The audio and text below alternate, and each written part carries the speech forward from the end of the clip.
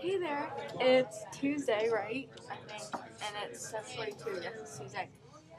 And I told everybody that I was dressing fancy today, which was a lie, because I'm wearing an old long sleeve shirt and leggings, and my hair is all up, and I'm very comfortable today, and it's really windy here.